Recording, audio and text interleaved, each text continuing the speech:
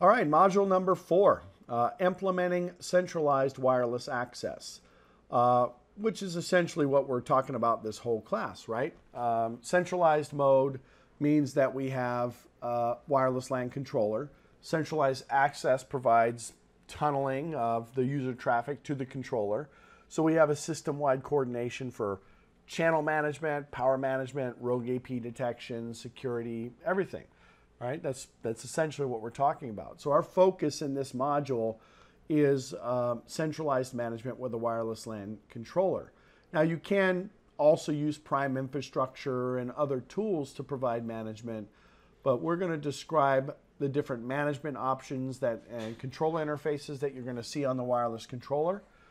We'll do a deep dive into how we initialize our access points. We'll take a look at some of the additional wireless LAN controller features. There is implementing IPv6 as well, which really isn't that different than IPv4. Just the IP addressing is different, and there's a couple of caveats to how we communicate in the IPv6 environment. We'll take a look at how we configure client access. And then in this module, we'll also take a look at roaming in this ArrowS architecture. Remember, ArrowS is the centralized wireless LAN approach. So that's what we're going to do in this module. We've got 4 or 5 or 6 different lessons here that we're going to be going through. In lesson number 1, initializing the wireless LAN controller, which is what you guys are going to be doing in the next lab exercise. In a small campus environment, the centralized deployment is going to provide all of that ease of configuration and ease of management. You can use iOS XE or you can use an ArrowS platform.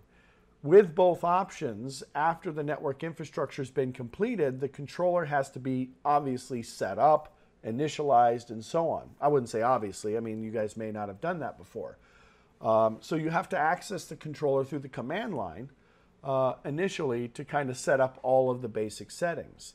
There are several options for management that includes that command line interface once it is configured, a GUI interface, and each one of them have their own specific function and their own specific access requirements. The wireless controller also has lots of different interface ports. Those are going to have to be configured for management, for network access, and so on. So what we're going to talk about in this first lesson is essentially that process, right? How do I just got a controller, what do? Right? I don't have any idea. Do I connect to the console? Is there a default IP address that I can go to in the GUI? And so on. So that's what we're going to talk about. So the deployment options for the controller itself. We'll talk about the CLI initialization, describe the controller CLI setup wizard, describe that CLI initialization, like I said.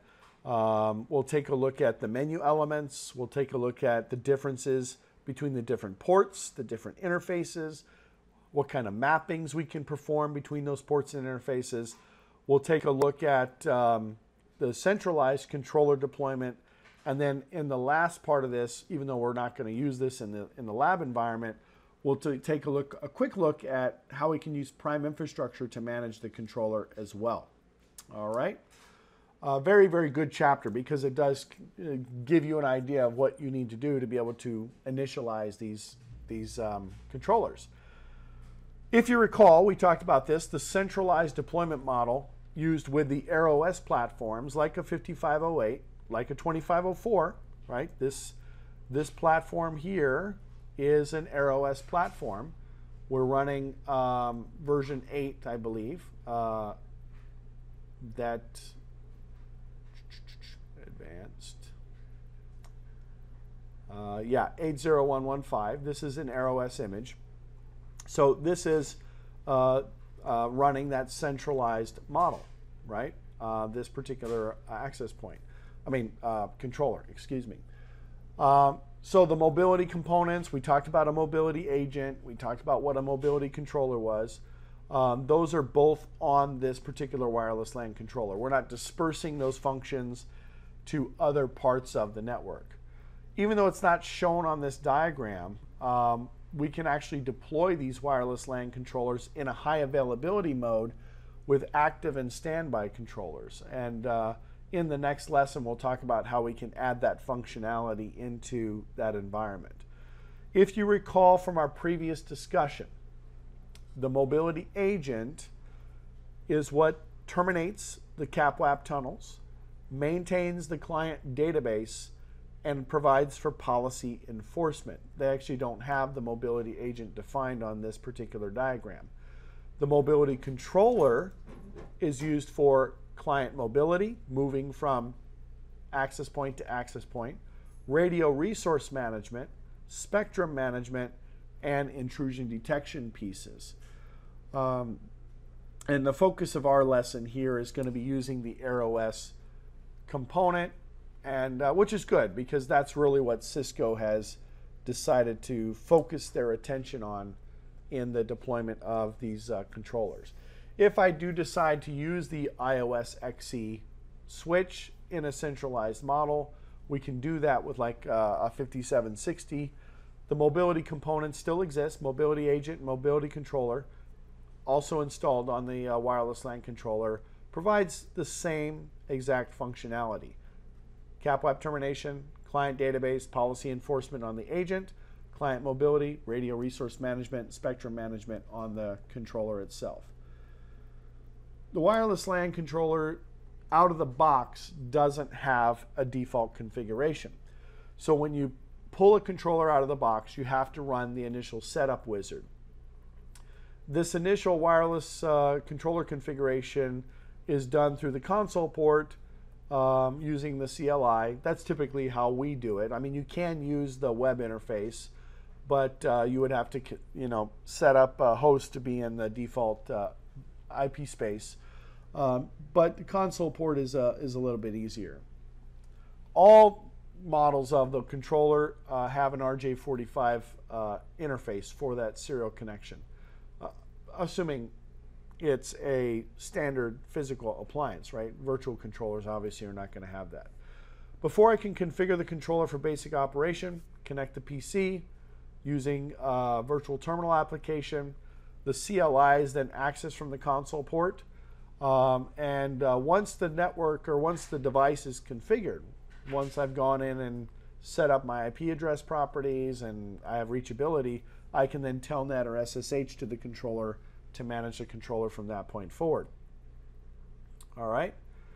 Now the CLI can be used for normal configuration changes, but it's a little bit cumbersome. So typically what we will do is once we've got that initial configuration done, we'll go into the web GUI and we'll set up the rest of the configuration in the GUI. There are some pretty nice troubleshooting and debug options that you have in the command line that you would not have in the GUI. So for advanced troubleshooting and advanced debugging, CLI commands will usually be preferred, right? In fact, Cisco TAC, if you ever have an issue with your wireless controller, Cisco TAC will generally direct you to the CLI. The APs have a similar CLI.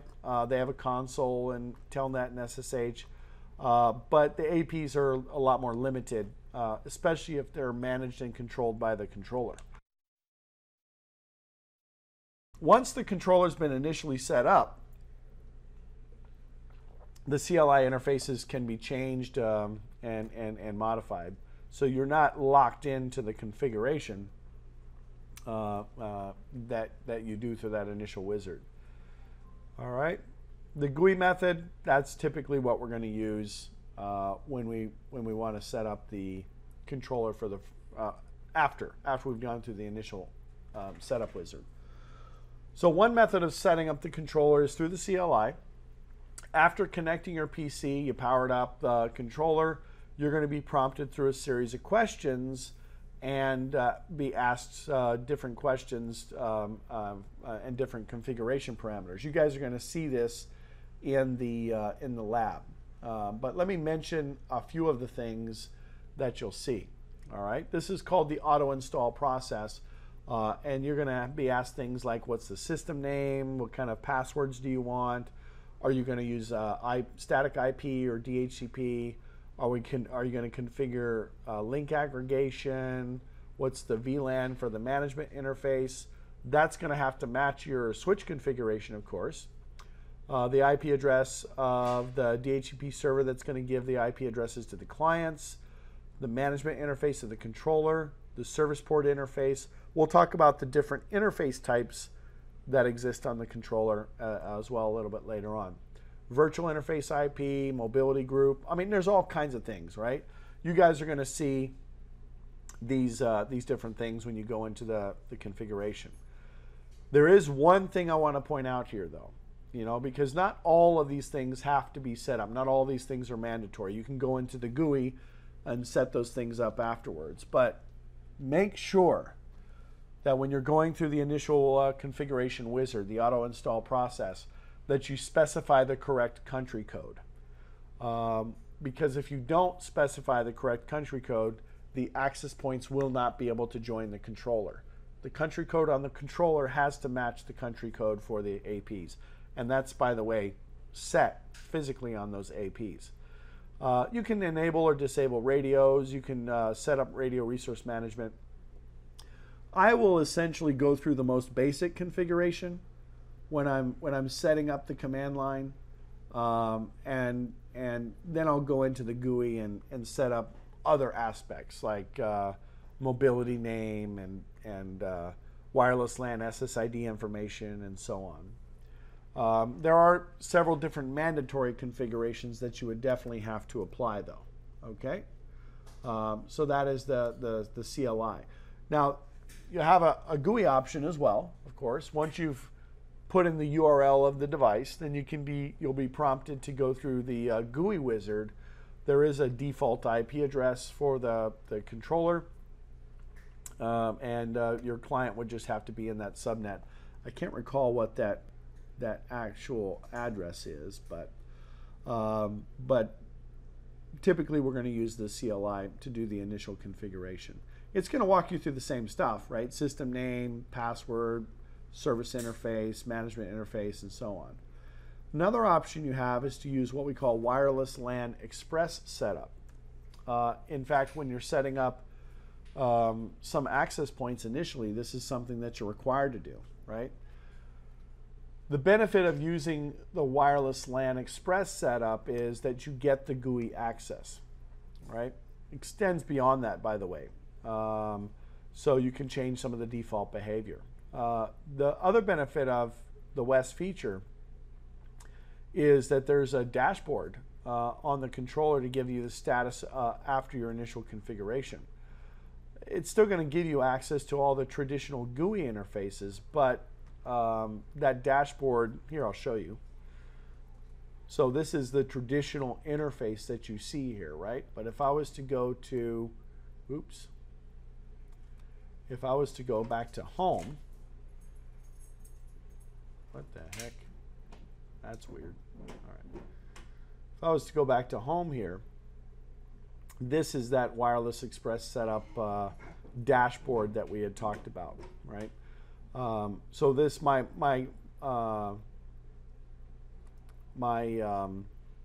wireless controller set up to see this initially. Click on the Advanced tab or Advanced button, and then you can go to the traditional screen here for the configuration. There are two options when it comes to WES, this wireless LAN Express setup. You can use a wired setup, or you can do a wireless setup. Obviously, the left is the wired setup, the right is the wireless setup. In the wired setup, the controller must have its default factory configuration, meaning there's no configuration that you've applied. You then connect your laptop to any port. The ports are enabled to provide DHCP, which provides an IP address in the 192.168.1.0 subnet. And so there's no crossover cable needed. The ports are auto-sensing with auto MDIX and so on. Once you receive an IP address, you can use the IP address of 192.168.1.1 to get to that initial GUI configuration page. All right. With a wireless setup, connect any AP to any port. Port 3 and 4, I think, 3 and 4 on this particular controller, 2504, has PoE. The AP will be configured to use the BG radios. and it's going to start broadcasting an SSID of clean air, Cisco air provision. And then you just simply connect to that. You'll be assigned an IP address. There is WPA2 established on that, and you can see the password is password. And then you'll get an IP address in the 1.x range, and then you browse to 192.168.1.1 and go through the GUI configuration. All right. That's an example using the 2504, but it's a similar process for some of the other controllers as well, the 5508 and so on. All right. Once you get into the GUI, type in the IP address. Let's assume that we're going through this WES process, 192.168.1.1. That's going to launch the Wireless LAN Express Setup Wizard. And we see some of the pages here. But the first page is just the admin information. The second page is the general controller information. And then the last page is the SSID information. All right. It verifies all the fields and so on. All right. Now, with regard to the wireless LAN controller setup screen, it's kind of hard to read here. The graph, the images are not very clear, but it's going to ask you for basic controller information, system name, country, time, and basic parameters, anything that you would probably already know. In the SSID setup screen, you can set up two SSIDs, employee and guest, but you have to set up at least one, which would be typically your corporate SSID. That's the same for the command line as well, by the way. When you're going through the command line wizard, the auto install feature, you have to set up at least one SSID. All right. The employee network requires the SSID network name, all the security parameters, the VLAN that it's belong to, and so on. The security is set up by default to use WPA2 personal. That's generally going to be, in most cases, well, I wouldn't say in most cases. A lot of cases, WPA2 personal is what you're going to use for your wireless LANs, but WPA2 enterprise could be used as well, but it defaults to WPA2 personal. All right. After the controller is going to reboot. It's going to save all the settings. You can create a guest network there, by the way, as well. There's a little check box, if I recall, to add that. That'll also be WPA2 personal. And then you'll finally get a summary page. So once you have the SSIDs created, the last page is going to summarize all the data, and then you can complete that configuration. Okay? Connect the wireless LAN controller to your switch. All right. By the way, on the 2504, port 1 typically is going to be used as a trunk port to connect to the switch. All right. The WES changes some parameters. Because it is a wizard, we want to be able to identify some parameters based on best practice standards. Session timeouts get changed. There's a few things. I can't recall all the different things. Oh, well, it kind of lists them here, right? So you can see what kinds of things are enabled by default as a best practice standard. All right. Then you can go to the launch page. I already showed you guys that launch page, which is just the IP address of the controller. You can connect to it via HTTP or HTTPS, but it will convert to HTTPS, and HTTPS is enabled by default. There's a timeout of about 30 minutes, I believe, on this particular screen here, unless you use WES and changes it to a different timeout period. So once you log in, the first thing you're going to see is this dashboard called the landing page, right? So you can see the wireless networks, how many access points, active client devices, rogue APs, interfering devices by the radio. In fact, let me pull that up real quick. It's interesting. I want to show you something real quick. So I can see that I can see 6 rogue APs, and I can see what those APs look like. And then I can actually drill down into these APs and get some additional information. Now I can actually come in here and hit contain.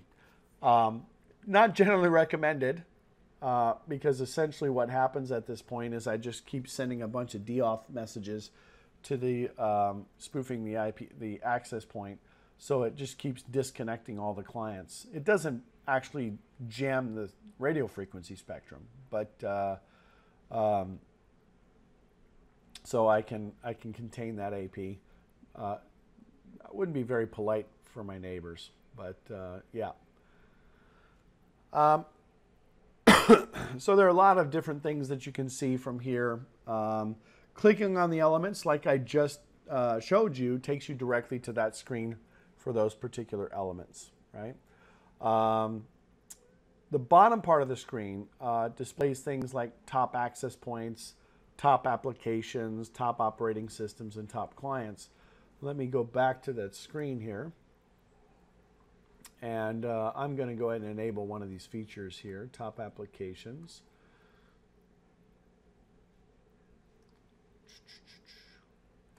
I can remember where to go to do that. Let's see.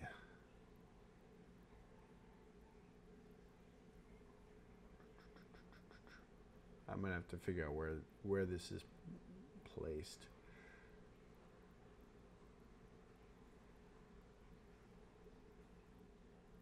Yeah, I'll look at that. I'll show you guys that later. I can't remember where they put this on the screen here, but I don't want to waste too much time going through that. I don't have it enabled in my environment here because, obviously it's just my home access point. I'm really not too concerned about seeing that information. In fact, I don't even really log into this access point or this controller that much. All right. So as you can see by default, the top applications, top operating systems, and so on is not enabled by default. But you can see what it would look like here. Identify what those are. Kind of useful, I guess. It uses NBAR and other things to recognize the applications, but it's kind of useful. All right. Obviously, if you click on the Advanced tab, then you can see all of the other configurations. The Advanced button here takes you to kind of the standard. This used to be the primary landing page. You can change that, by the way. Under the settings, you can change which page is the default landing page. I don't change it. It's pretty easy to go ahead and just click the Advanced tab. Once you get into the Advanced menu, all kinds of options here, right? You've got the monitor option, which gives you a view of wireless LAN controller, the APs, the rogues, the statistics. That's that kind of that main screen. You've got wireless LANs, which allows you to set up all of your SSIDs, your security policies, your AP groups. The controller, this is where you're going to set up all of the controller functionality. Let me jump in here real quick, show you some of the things that you'll see. And we'll be talking about these pieces throughout the course, right? Throughout the rest of today and tomorrow. But all the different components that would apply to the controller as a whole. This is the general configuration. You can do inventory to see, the specifics about your controller. This is the part number for this particular controller, CT2504-K9. I'm very curious to see what those are running for these days. I imagine that you can get them for pretty cheap these days.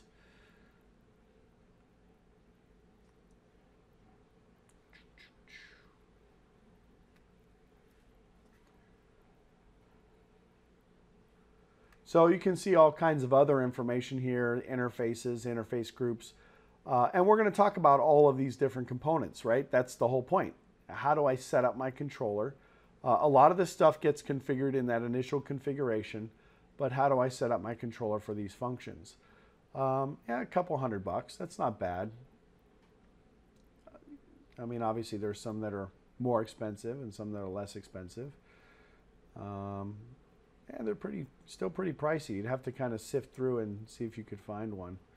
But they're good little boxes. Worth the investment if you're going to be doing a lot of wireless configuration. Definitely should be able to find some a little bit cheaper. This one here is a pretty good price. Probably get it for about $350 if you want. This one's not, buy it now. So anyway, highly recommended if you want to be able to continue to play around with things and configure things. You can also do the virtual controller, by the way. I believe you can set that up with a demo license for free, but it does require setting up a VMware environment. So the menu bar across the top is just your main navigation source to go to all the different configuration options. The monitor menu, like I said, is a summary of the controller. The controller menu, all the general configurations, and then the wireless menu, that's where you're going to configure and modify your AP settings, your radio settings. Don't confuse wireless with wireless LANs, right? Wireless LANs are all your SSIDs and all the properties of your SSIDs. Wireless is the physical devices and the radios and the access points and so on. All right, now there are some advanced configuration options. The security menu, that's where you're going to configure things like AAA. You're going to upload certificates. You're going to set up ACLs, WebAuth configuration.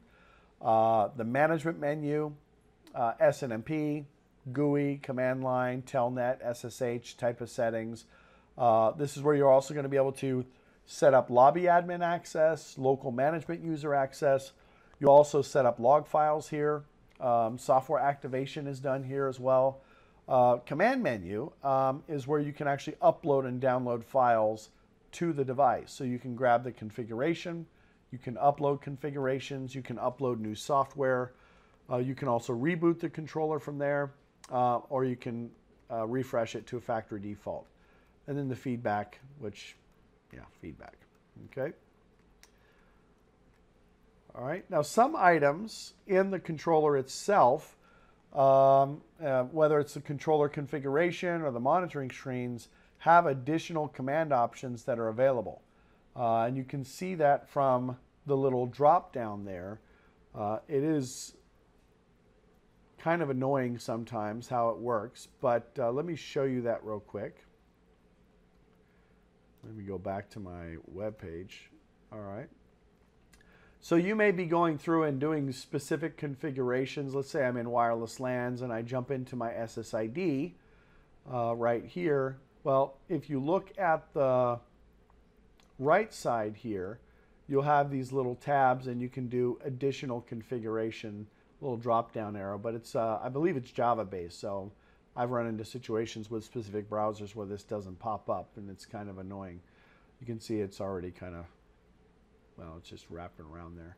But you'll see that in lots and lots of different locations, right? So always kind of look to the right. We don't see it there, but I'll bet if I click on my radio here, I should see something. Right, so you have additional options here, configure, detail. So I can go into these different submenus, I guess if you will. All right, so make sure you look for those when you're doing your specific configurations or verifying your configurations. All right. Now, one of the things that we definitely want to talk about, which is very important, is what type of interfaces do I have on my wireless controller? Depending on the controller type will depend on what types of interfaces you have. But when I was working with this technology originally, when I started doing wireless and specifically working with these controllers, this was a very confusing aspect to me, understanding the difference between a port and an interface and a wireless LAN. All right, so we're going to define, I want to define for you guys some of this terminology. A port, obviously, as the diagram indicates, is a physical interface to the network, okay?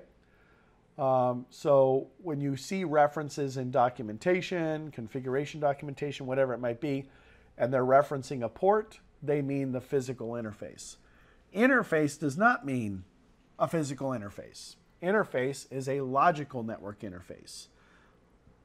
All right, and actually there are several different types of logical network interfaces that exist. So one of them can be dynamic. So that's going to include VLAN tags, and that's going to get associated to a port. Some interfaces are static, and they actually have to exist on the system in order for the system to function properly. and then you also have a management interface. The management interface is actually an example of a static interface.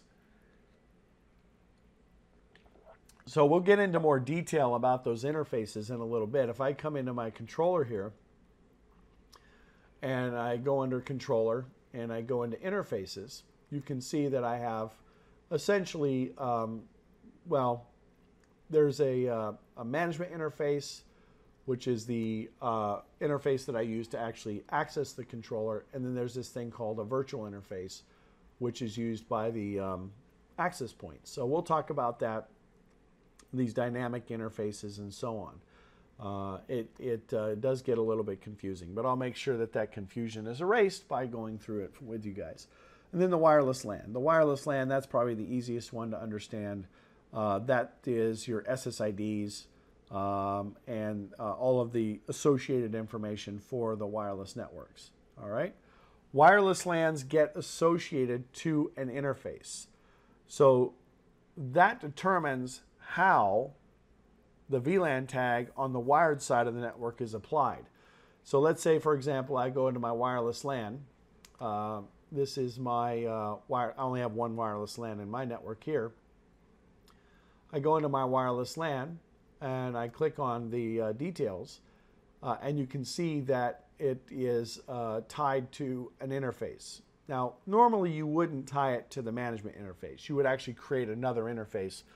I'm running a small network here, right? I'm not doing tagging. I don't have specific VLAN set up. So I'm not concerned about that. But you would see a list of all the interfaces that would be dropped down. Now, if I go into my interfaces, one of the things, and this is how the SSID gets tied to a VLAN. When you go into the interface, you can actually see what VLAN that interface belongs to. I'm using the default VLAN for this interface, but if I was to create a new interface, I could actually specify the VLAN here. So maybe for my corporate network, it's in VLAN 10. I would create a corporate interface. I would apply all the appropriate settings to that corporate interface. What physical port is it tied to? Again, the physical port could be a trunk, so you can have multiple interfaces tied to a port, to the same port. An interface is virtual, a port is physical. So this would specify the VLAN tag, and then I would establish the appropriate IP address information for that particular interface. Hold on one second.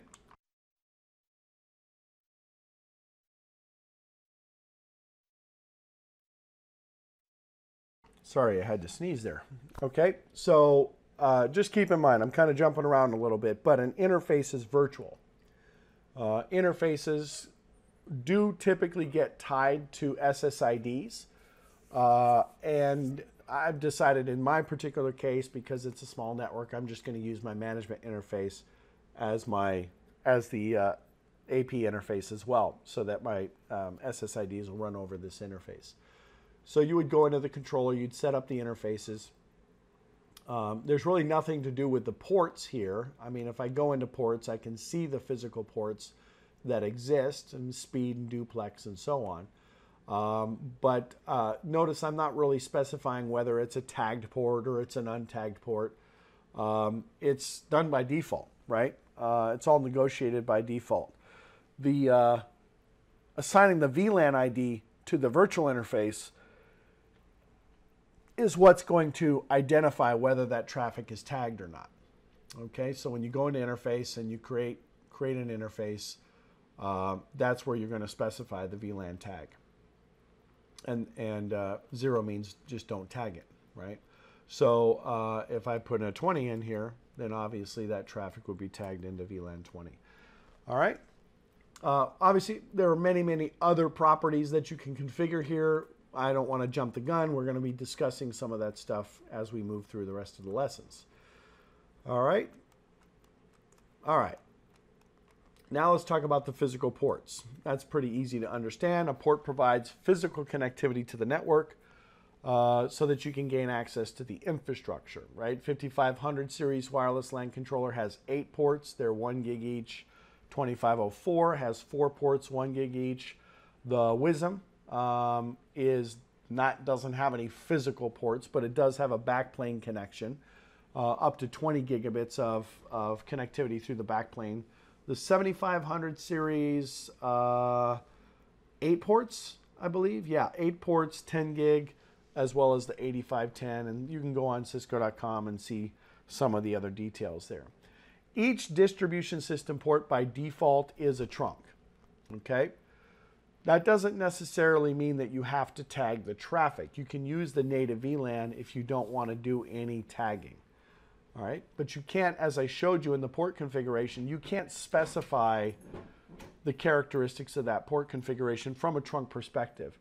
So you do need to configure the switch side as a trunk, even if you're only using one SSID and you're not tagging any of the traffic. Okay? When you have a link aggregation configured, it does change the behavior of the ports a little bit. But when it's disabled, which is the configuration by default, each interface is mapped to at least one port. Okay? The interfaces are virtual, right? Like my management interface. You can also map things like a management interface or a dynamic interface to an optional secondary port if you want, as a backup. So if for some reason the primary port fails, the interface automatically moves to the backup port. We would typically do that in an enterprise environment. If we had a switch stack, we would put one management interface on one switch in the stack and another interface on another switch in the stack, or we might even use VSS or other ways of providing that resiliency and that redundancy. Okay? Also, as I mentioned before, multiple interfaces can be mapped to a single port. Makes sense, right? I mean, you could have 20 or 30 SSIDs. Obviously, you don't have 20 or 30 physical ports. All right, so the ports are easy to understand. Let's get into the interfaces a little bit. All right, interfaces basically fall into two different categories: a static interface and a dynamic interface. A static interface is a system interface that cannot be removed, and it serves a very specific purpose. Depending on the type of device, there can be up to 3 static interfaces: management, service, which by the way is on the larger controllers is also tied to a physical port, and virtual. These interfaces are typically going to be created during the controller setup. Now, if you go to my controller here and we go into interfaces, you can see that I don't actually have 3 different interfaces. I have a dynamic one. This is my virtual interface here. Virtual. And I have my management interface. I chose not to create, well, this particular model of controller doesn't have a service port. So the 5508 has a separate physical service port, so you'd see a service interface in that particular case. All right. Now, the other type of interface that you can create is a dynamic interface. These are user-defined interfaces, and these are usually where you're going to define your VLANs for your wireless LAN access. Like a sub-interface on a router, right? Where you have a 802.1q sub-interface or interface on a router, and you can set up sub-interfaces and specify VLAN information for each of the sub-interfaces. All right, so let me see what it says on the slide here. Must assign each interface to a port. Cannot assign multiple ports to an interface, but you can assign multiple wireless LANs to an interface. The VLAN ID will be either represented as untagged. You guys saw that in my configuration, which is a value of 0, or any value specified would be tagged, and you can assign multiple interfaces to a port. All right. Yeah, we talked about all of that stuff. All right. What is the management interface? What is it used for? Well, management, right? The management interface controls all the communication with the network equipment, typically for physical ports in most environments. It can be untagged. That means you're going to set the tag value to 0, but Cisco does recommend tagging your traffic. That's kind of a best practice standard in most industry deployments today. Make sure you tag your traffic. All right.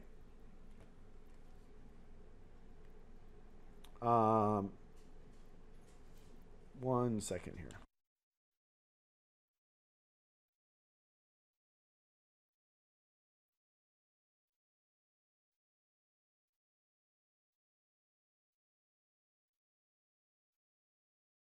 All right, so the management interface has only one pingable address. You can access the GUI. That's what I've got set up on my configuration, right? Put in the management IP address. Mine's 192.168.0.253. We can also have that interface connected to a AAA server. It can, like I said, can be tagged, it can be untagged, but it has to be reachable by the APs. Okay, that's very, very important. The management interface has to be reachable by the APs and also the other controllers in the network, especially if you're doing mobility.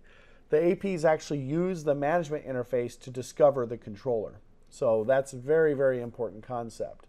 It also becomes the default AP manager interface, and you should typically leave it that way. Remember, the AP manager interface is where the CAP/WAP tunnel terminates and so on. For CAP/WAP, the controller requires at least one management interface to control all of the inter-controller communication and to control the controller to access point communication. Doesn't matter how many physical ports you have on the device. All right. What else? Let me see. Oh, the management interface is also used for layer 3 communication between the controller and the APs once they've joined. So all of that routed information is going to happen there. And it becomes the IP address that you actually assign to the management interface becomes the tunnel source for all the CAP/WAP packets that go from the controller to the access point as the destination for those CAP/WAP packets from the access point to the controller as well. So it's a very, very important interface. You don't have to overcomplicate the configuration. I've seen some implementations where they've created 30 or 40 different dynamic interfaces. It's not necessary. It's really not necessary. If you want to load share or you want to do some load balancing across multiple interfaces, really all you need to do is set up link aggregation and just use the interfaces connected together. So how does the link aggregation work? It's basically Ether channel. It's part of that 802.3 AD port aggregation standard that we talked about before. What it does is it allows us to bundle all the controller's ports together to give us additional bandwidth, redundancy, failover features, and so on. If you have link aggregation enabled, the system dynamically manages the port redundancy. It's going to do all the load balancing for you. It's completely transparent. You don't have to do any configuration to manage that. In the 5760, if you're running it as an iOS XE controller, it's not going to require that the controller distribution ports be bundled together. You can actually create multiple lags, different lag groups, I should say. That's not the case with the AirOS controllers, by the way. You can understand what the benefit is here, right? You don't have to configure primary and secondary ports for each interface. If a port fails, you still have connectivity and so on. You cannot configure the controller's ports into separate lag groups if it's an AirOS controller. Only one lag group is supported per controller, all right? If you enable lag, you can also configure only one AP manager interface because there's only one logical port needed, right? And that's what I was saying before. There's no need to have a whole bunch of different interfaces, okay? All right. What else?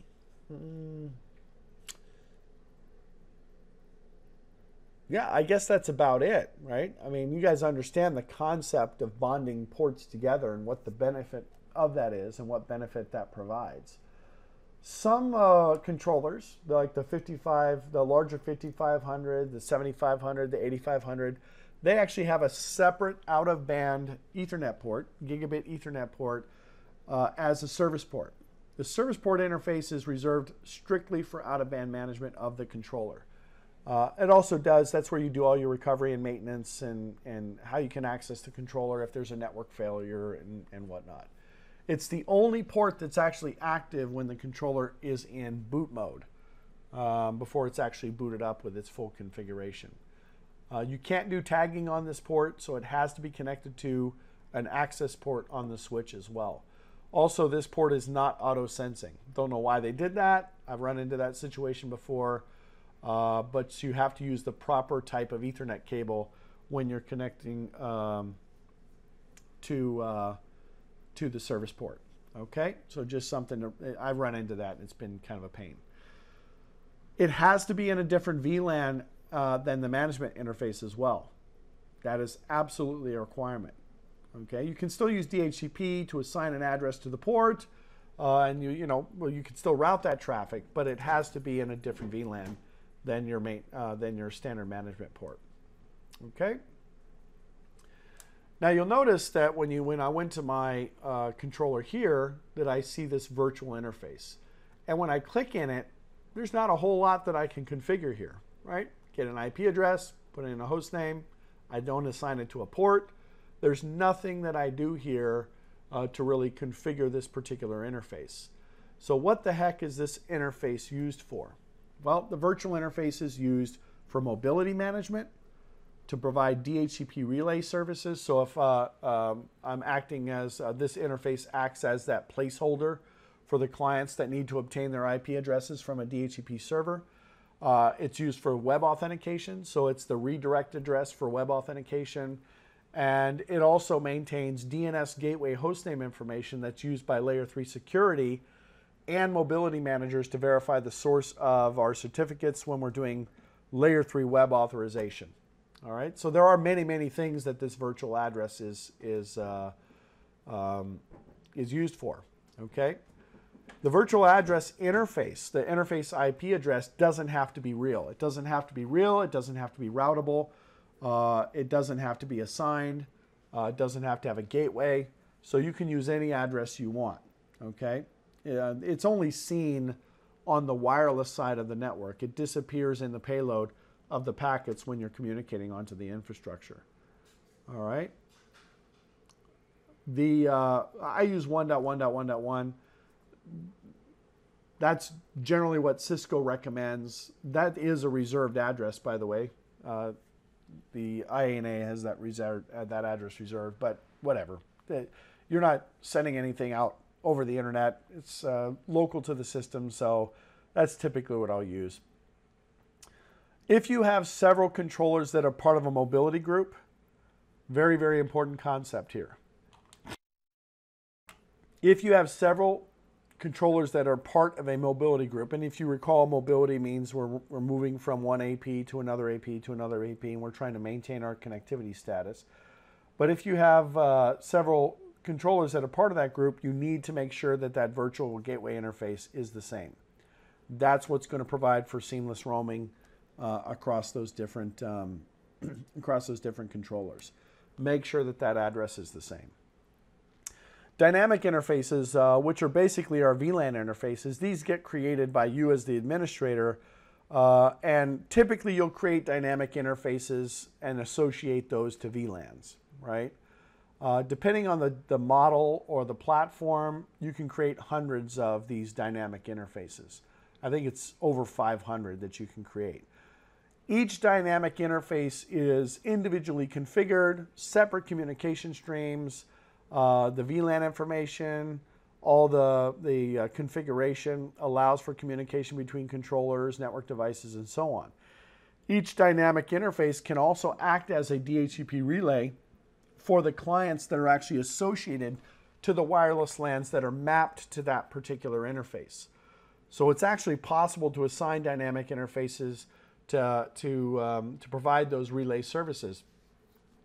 In fact, let me see if I can show you what I mean here. So if I go in to create a new interface, let's just call it test for now, and I'm going to put that in VLAN 20. All right, you'll notice that we have an option where is it at? To specify DHCP. This allows me, this is what allows me to perform that relay function, right? So when I create this, put an IP address on the interface, You have to have an IP address on the interface so that you can provide that relay service, and then we can specify how the proxying is going to occur. All right, you can apply security policies to the interface as well. What port number, physical port number it's connected to, backup physical port number, and it'll tell you which port is active when you go into the interface and so on. And you can use it as an AP manager interface in this case. Now again, Cisco doesn't recommend typically using dynamic interfaces as your AP manager interface. You want a separate management interface for that. Okay.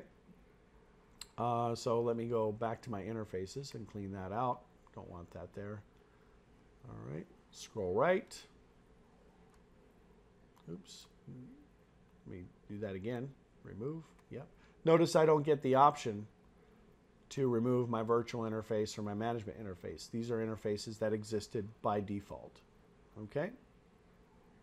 All right. Like I said, each dynamic interface is individually configured.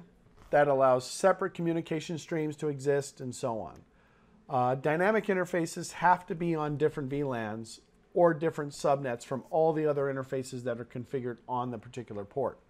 If the port is untagged, all dynamic interfaces must be on a different IP subnet from any other interface that's configured on that particular port. We generally will tag all of these dynamic interfaces. Okay? Pretty straightforward configuration. When you then build your wireless LANs, then you can assign those wireless LANs to those respective interfaces. Usually we won't create a separate interface for each VLAN. That's another thing I want to point out. Well, actually, if you want to do the tagging for the traffic, you would have to do that. But then when you go into the wireless LAN, you assign that wireless LAN to the interface. The interface then gets assigned to the port. So that's the progression, right? Create the port or configure the port, or lag if you're going to set up a lag. Create the interface, set up the interface properties, go create the wireless LAN, tie that to the interface, which then is tied to the port. All right. Now, if you only have a couple of controllers in your network to manage, all you need is to go to the GUI and individually manage those devices. But at some point, you may have potentially 100 controllers, 20 controllers, 30 controllers, I don't know, however many. You may want to have a centralized method of managing those particular controllers, and prime infrastructure allows that to happen. All right? You have to have AirOS 8.x and above if you want to use prime infrastructure, and you have to be using at least prime infrastructure 2.2 and above to be able to manage those controllers. We can manually configure the controller. We can use templates to propagate configuration changes to the controller. We can push out those configuration changes to multiple controllers at the same time. We have the ability to do the same thing with APs, radio templates, all kinds of templates that are pre-built in prime infrastructure to allow us to manage that. We can do converged access configuration as well. What we're talking about in this particular case, the centralized management piece. Okay, so that wraps up this lesson. We talked about obviously AirOS and iOS XE and how that can be used in a centralized deployment. We took a look at the wireless LAN controller CLI. Talked a little bit about that and some of the things that you might have to configure. The AirOS initialization through the CLI, the GUI, we talked about WES and how we can use that either wired or wirelessly. The dashboard we took a very quick look at, and then we talked about prime infrastructure and all the ports and the different interfaces, dynamic versus static, management, virtual, and so on. Hopefully you guys now have an understanding of the difference between those different types of interfaces and so on. Okay, so in our next lesson, we'll talk about how APs get initialized and how we actually establish our access point setup in our configuration. But before we do that, we're going to go into the next lab exercise and we're going to perform that lab, and then we'll get on to this to the next lesson.